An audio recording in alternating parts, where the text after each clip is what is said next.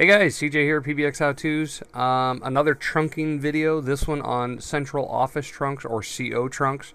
They're very simple. They're still out there, so if you still need to order one FBs or one for business lines, analog lines, the kind of phone lines that are in your house, these kind of trunks are useful. So let me show you how they work and how they differ a little bit from typical ISDN or SIP trunks. Okay, so we're going to go ahead and add the trunk. So I'm going to say trunk 2. It's a CO trunk. Outside call, I'll just leave that as is. Core 13, because that's my lucky number. 302, because 301 is assigned to my first trunk, which is ISDN. I don't want the display. I do want dial access. This is for testing purposes, and you can turn this off and on anytime you wish. Night service, I don't care. Queue length, I don't care at this point. Incoming destination, I'm going to make it my station, but you can make it anything you want. You can make it a VDN, you can make it a hunt group, you can make it whatever you want, but I'm going to make it my station. Alright, digital absorption list, I'm going to say 1, even though I'm not using that, but I'll show you how that works later. Trunk type, this is a loop start, because the trunk or the circuit I have plugged in is a loop start trunk, and once you have it set up, because it can be loop start, ground start, auto, whatever, it just depends on how it's delivered to you. 99% of the time you're going to get ground start trunks from your carrier, but you can definitely plug in loop start trunks if you have them. You can do a trunk gain if the volume's too low, etc., etc. But again, look this up in the documentation. It comes in very helpful. I'm going to measure this internally, which means I can run a BCMS or list measurement report on my system to allow me to see how it's doing, if there's any been disabled calls, whatever. What else? Oh, I'm going to show you this when I do the testing part, but I'm going to leave this disabled so you can see what happens on the display of a phone when you get an incoming call. And you can also set your outgoing ANI, which is not recommended. It's kind of like spoofing, but don't use this. But receive analog incoming call ID is where you're going to turn on caller ID if it's enabled on this trunk. All right, I leave this stuff alone, but again, you can change this dependent upon how fast your trunk answers the loop start line or ground start line or CO line. Again, some more thresholds you can set, and then we get to the ports page. And since I'm on an 8300 001V4 01, I'm going to call this local CO, and I'm going to submit it. And there you go, stat trunk 2. You can see it's inter-service idle, maintenance busy, yes. Release trunk 2. And it's already released, but it was going through its maintenance test. The next thing you need to do at this point is plug in your trunk or plug in the phone line. And this can be terminated back on a 66 block or a 110 block or however it's terminated. But since this is an 8300, it needs to have an RJ11 connector into the port, which I just did there. All right, so now on to testing. All right, so to test this trunk for inbound calls, because we know we hooked up the trunk, we know that we're ready to go for inbound calling, because I'm going to show you how to do outbound calling here in a moment. But let's test the inbound calls. Now take note of this TAC right here, TAC 302, okay, and the name of this trunk, outside call. All right, what I'm going to do is I'm going to list trace TAC 302. So that way I can live monitor both on my system as well as my phone, as you can see there.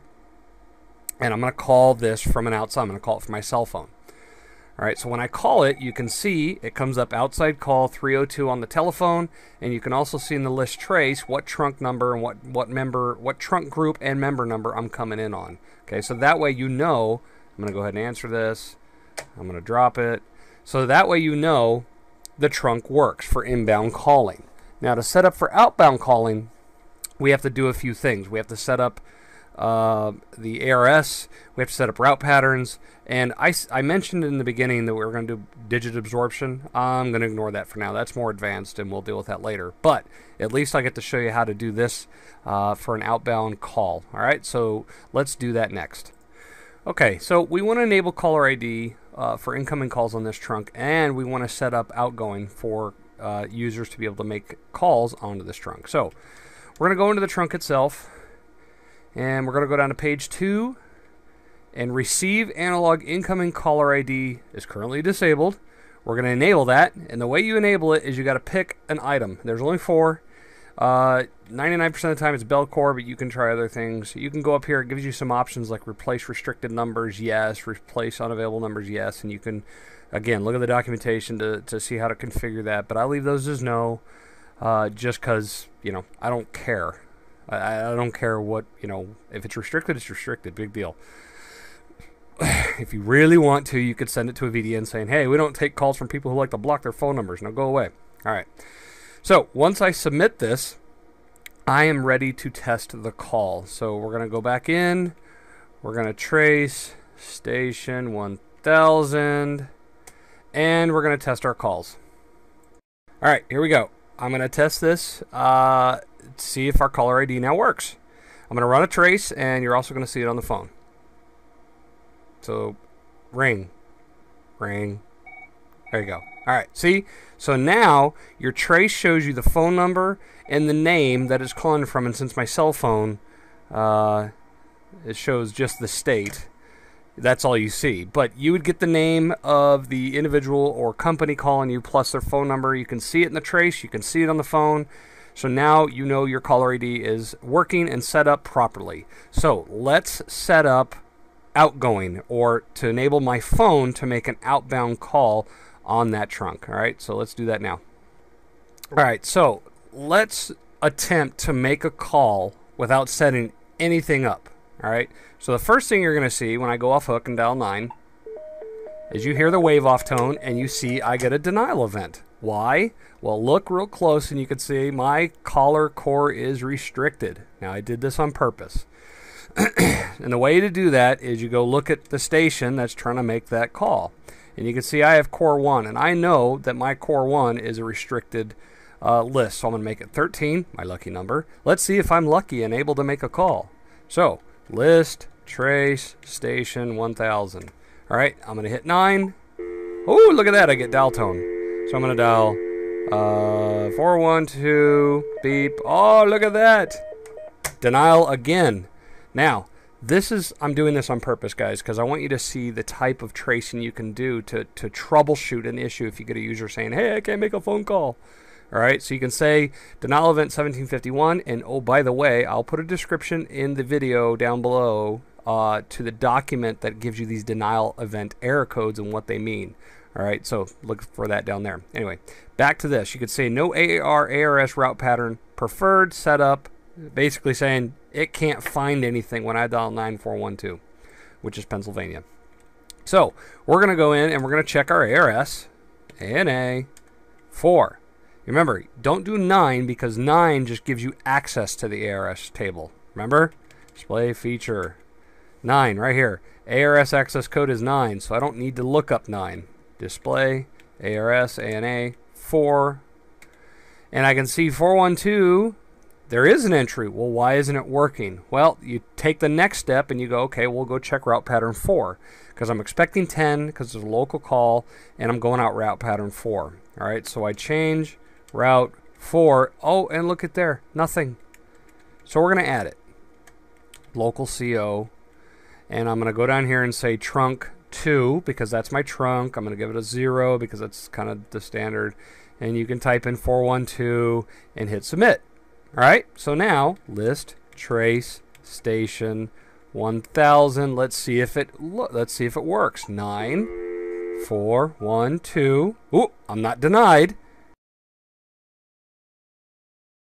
I guess I should have beeped that.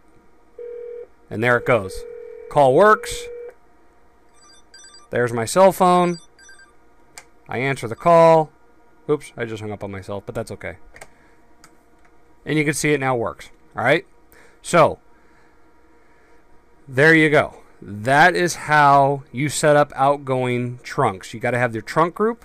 You got to have the ARS, which is right there, and you got to have an entry for everything you're going to do, whether it's your home NPA, your international, long distance. You know, refer to the documentation on ARS, please, because you want to get all those right, and you want to have your route pattern. which is route 4, and there it goes. So I'm going out trunk 2, going out my MPA, which sends it out, and that is the call flow. All right, so let's review. I ordered an analog loop start circuit for my carrier, just one, and I had it installed, and I terminated it into my phone room. Then I plugged it in using an RJ11 cable into my MM711 card into my S8300. Now, for other systems, it may be different, but since I'm focusing on my S8300, that's how you install it.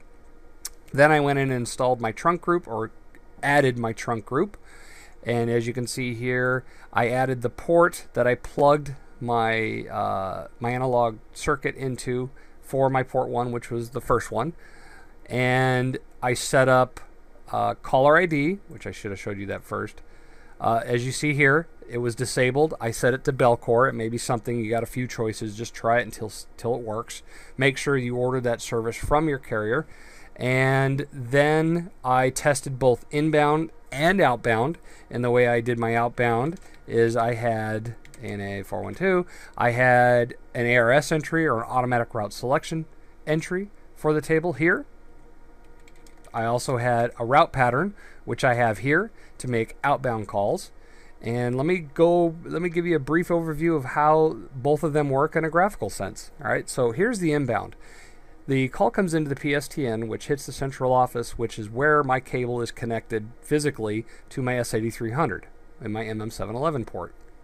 I then created the trunk group, as you saw in my previous screens, and termed it to 1000, which happens to be my station. You can term that to anything. You can term it to a hunt group, VDN, a station, whatever you want, however you're going to process those calls. And actually, I'll show you how to term this to a VDN so we can make an auto attendant, and I'll do that later. All right, and then when we tested the call, you saw it come in to my station, and we were good to go. Now let me show you outbound. When I make an outbound call from my station, I dialed 9, which is a feature access code to get to my ARS. I dialed 412 and my phone number because I was dialing a local call. ARS sends it to 412 and says, hey, 412 needs to go out route pattern 4. And I go down to route pattern 4, and route pattern 4 says, hey, you need to go out trunk number 2, which happens to be my CO trunk group. That trunk group then sends the call out the line to the central office, out to the PSTN, and connects my call, which happened to be my cell phone. But as you can see, this is a simplified way of understanding how the call flow works, both inbound and outbound, and you're ready to go. So I really hope you enjoyed this video. It took some time to make, but I enjoyed making it because it basically shows you how to set up inbound and outbound calling specifically to a CO trunk, but this also works on ISDN trunks and SIP trunks. And when we touch on those, I'll show you the specifics of how those work. So again, guys, thank you for your comments. They've been great. Keep providing suggestions on things you want to see, anything you're stuck on. I'll be happy to help. Comment.